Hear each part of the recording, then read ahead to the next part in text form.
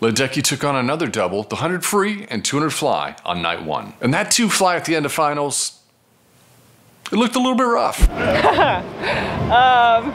I don't know if you can even call it a double with how that 2 fly went last night, but I won the best time in the morning, and my fly tonight in the 4 a.m. felt really easy, so, you know, I told Coach Dusty afterwards that I think it's time to retire the 2 fly, but with how good the fly felt the day after, maybe I gotta do it again, but yeah, I'm just enjoying mixing it up.